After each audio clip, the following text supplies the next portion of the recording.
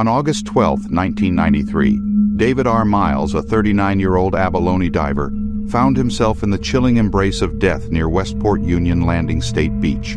The leviathan responsible was none other than the great white shark, an apex predator known for its insatiable hunger and fearsome reputation. As David dove into the watery abyss alongside his comrades, the 20-foot behemoth struck with the stealth of a phantom, its serrated jaws clamping onto his head and shoulders like a merciless vice.